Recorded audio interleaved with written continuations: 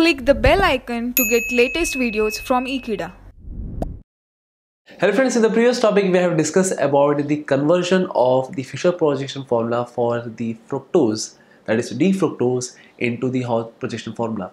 And now in this topic I am going to talk about the conversion of the Fischer projection formula for the D-ribose into the Fischer projection formula. So how we can convert it, this is what I am going to talk about in this topic. So now let's get started.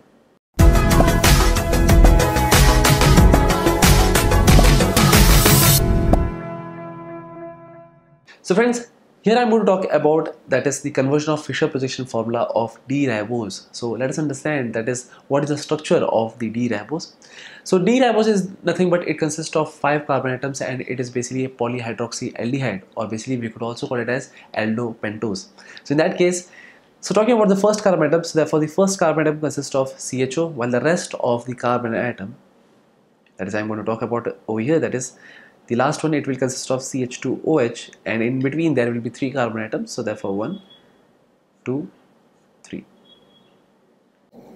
So in this, as you can see, that is there are 3 that is chiral carbon atoms, that is 1, 2 and 3. And here basically on the right hand side there is a presence of OH group over here. Here also there is a presence of OH group, OH, and on the opposite side there is hydrogen, hydrogen and hydrogen. So this is nothing but this is a Fischer projection formula for D-ribose. And here the word D, it represents that is dextroform. So here we can see that is the last, that is chiral carbon atom in this case. So here this is the one in which the OH is present on the right hand side, and that's the reason the name is D-ribose over here. But it has also been found that is this is a levorotatory.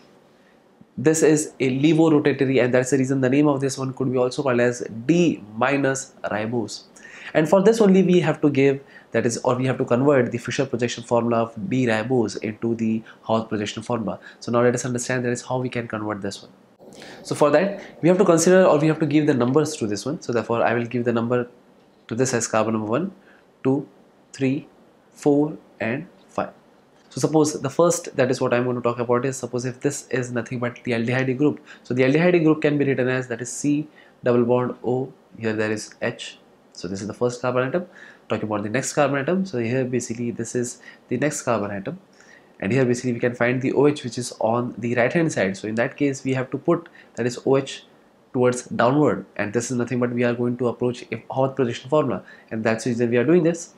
So this is the second carbon atom, and now let's move to the next one, that is the third carbon atom. So this is the third carbon atom to which basically the OH group is attached on the right hand side according to the Fischer projection formula. So now here basically according to Haworth projection formula it will be present at the lower side, and opposite to that, that is a hydrogen atom. On this case basically we can find a carbon atom, that is the fourth carbon atom that is I am going to talk about. So this is the fourth carbon atom to which basically we can find there is a presence of OH, there is a presence of CH2OH which is the fifth carbon atom, and this is the hydrogen. So here basically I could make, that is the hydrogen is towards the downward direction, while talking about the next group, that is CH2OH group is on this side and the other one is OH. I could write it in this form. So therefore we have carbon number 1, 2, 3, 4 and 5. So based on this structure it will be very much easy so as to convert the Fischer projection formula into a Haworth projection formula.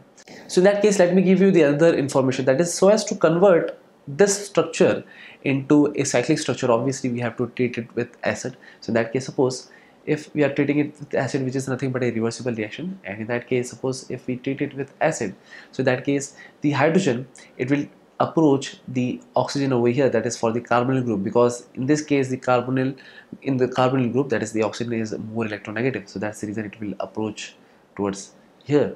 And this is how basically we could find, that is, so the product that is what we could get is, I would draw over here, that is this is oxygen atom to which basically the carbon atom was attached, and this was the fifth carbon atom, that is CH2OH, and this was H over here. So therefore this is the fourth carbon atom, and to which basically we have formed this structure, and to which basically here there is OH, here there is OH, there is hydrogen atom over here, there is hydrogen atom over here, and here basically the oxygen, it will be attached with the hydrogen, but it will acquire a positive charge, and towards this you have to satisfy the valency of carbon. So here there is a presence of hydrogen atom over here, and here also I have not fulfilled, so let me introduce the other valency, that is hydrogen over here. So in this case we understand that this is an unstable molecule. So for that, what happens is the lone pair of electron that is on the oxygen atom, so therefore it will attack this carbon atom, and thereby the 2 electrons between the carbon and the oxygen, it will be transferred towards this protonated oxygen atom over here, and that is how basically we could get the following structure. And yes, we could also get to know that is the hydrogen ion has been eliminated, and this is how basically this is nothing but a kind of acid catalyzed reaction. So in that case basically we could find that is there is a formation of product, and the product that are being formed are basically the 2 anomers. And talking about the first one, that is, let me talk about the first possibility or the first anomer, that is what we could get from this structure. So therefore the structure that is what we could get is, here suppose if we are concerned with this oxygen atom, so this oxygen atom is connected to this carbon atom and even this carbon atom, because as we have understood there is a formation of bond over here, so therefore this is the carbon atom. So talking about the rest of the 2 carbon atoms over here, that is, this is what I am mentioning about, and here there is presence of CH2OH. So where we have to write the CH2OH over here, and we have to write the H over here, and here that is a hydrogen atom, OH, here also there is H, and on the lower part there is OH. And now this is the main part, and because of which we could give whether it is an alpha form or whether it is a beta form.